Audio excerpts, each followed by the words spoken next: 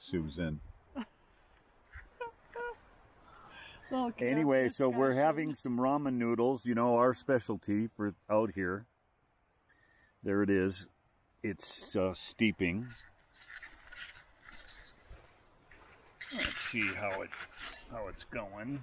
We've gone to our more minimalist cooking program, getting ready for Iceland, where we have to be traveling as light as we can.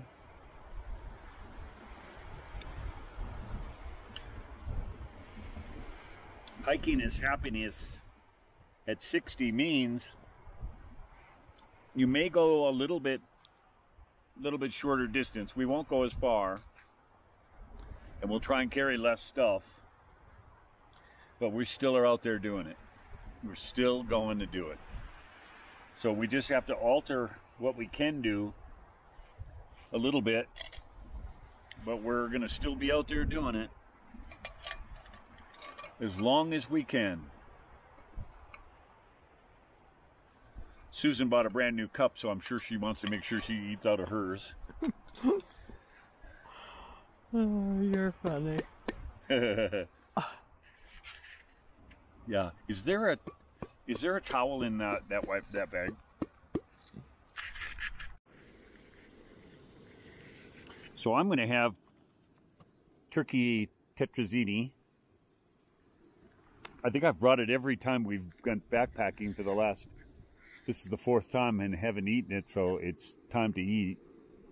We usually have ramen noodles and that fills me up, so today we just had one ramen noodle. We'll save one for before we leave tomorrow. We do have oatmeal, but nice little setup here. The tent is blocking the wind.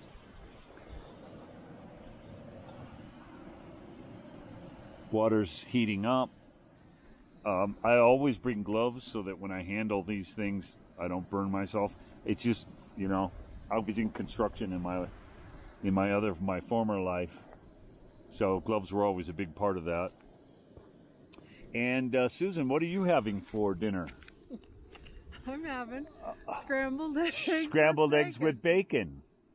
Yep. Wow, and those people are up to, where are they, Susan? Where are those people? Let's see.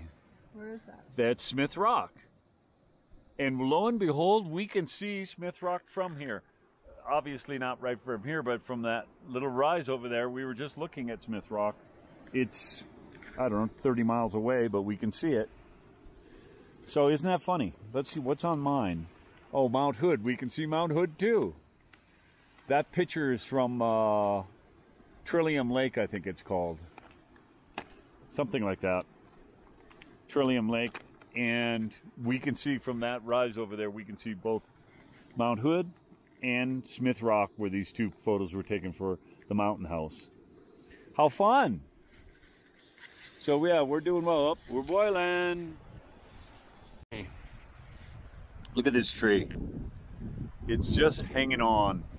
It's got a little bark connecting itself to its roots. On the bottom, top is just all rotten. There's an ant working on it. But it's trying as best it can to stay alive. I think it's the only part of this tree that's still living. This gnarly old tree. Yep, that's the only piece that's still alive. Putting out pine cones for the next generation. It may not make it another year.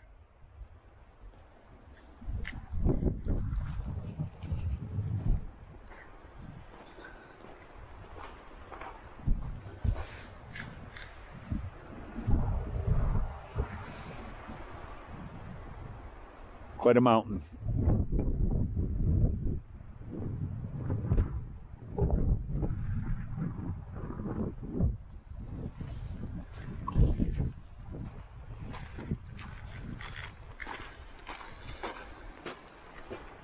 Still got a couple more hours of light.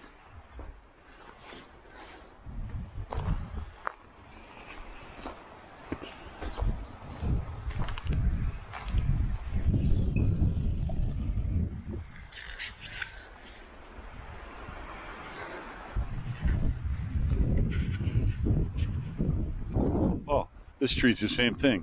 It's got just a little bit of life left in it. Some bark coming up. Still alive. Look at this tree, Susan. Just one branch is still alive. Look how it's all curled in. And yeah, that part's gone. Yeah. But this bark right here is keeping it alive. That one branch right there. And that's from this tree over here. Oh, it's hooked on too. Wow, amazing. You know, amazing. So I was just taking some photos, and I was going to come around here and take some photos of the sun cups, and I saw a bird take off, and she was acting peculiar. And from when I was young, we used to know where every bird nest was. We knew every bird nest. And so I had a feeling that she had a nest close by, and she was trying to lure me away. So I just stopped and looked really closely, and I saw her eggs. So we're gonna go over there, take a quick look. So Susan, where's Susan? Susan can see, and then we're gonna get out of there and let her get back to sitting on her nest. So come on with us and let's go. She is nesting right on the ground, and she comes up here to get away from predators. I don't know that she's come back, so let's just see.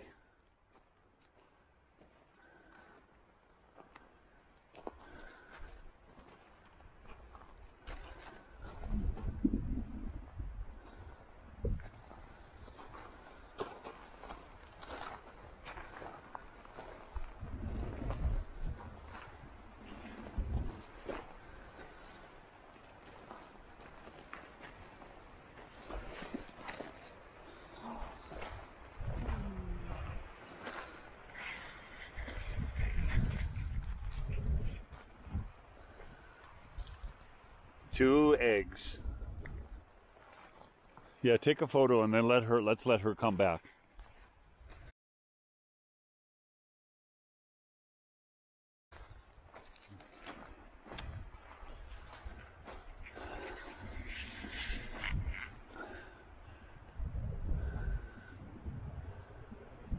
That's it.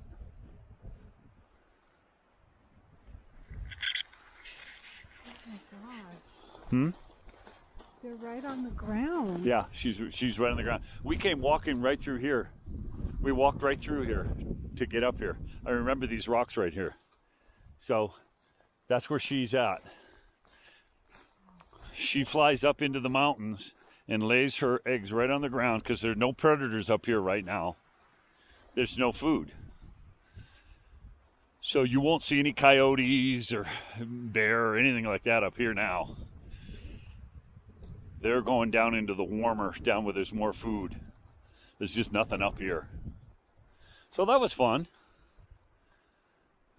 That was fun. That was really fun. Yeah. This is a windy place. Look at the branches on that tree. The wind just blows them. They have to grow in that direction. They can't grow the other direction. Look at this tree. Just struggling.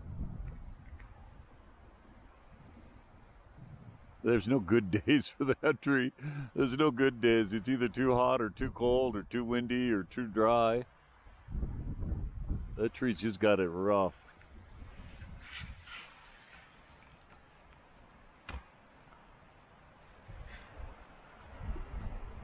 So we enjoy coming here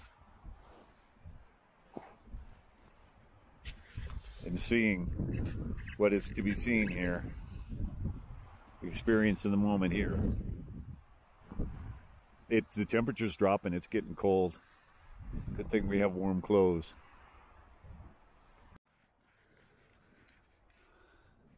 Okay, we're breaking camp. We're going to be back in a few weeks. So it'll be interesting to take some photos from here and see what the difference in snow is. We didn't have a fire last night. But we've got everything cleaned up. All our mess is cleaned up. Just a matter of putting our packs on and donning our gear, and we're off. So again, we're just taking away some memories, a few footprints. I'd like to go check on our bird, but I don't want to disturb her. I don't want her to get off her nest. I wonder how she made out. It was pretty cold last night. But good times. Again, successful backpacking trip. We've learned a few things. We're getting ready. We are going to Iceland in less than 40 days. And I'm going to go backpacking there. So we need to really refine our skills. So when we get in the middle of Iceland, up in the highlands, we won't have any problems. Okay, signing off for now. Hiking is happiness at 60.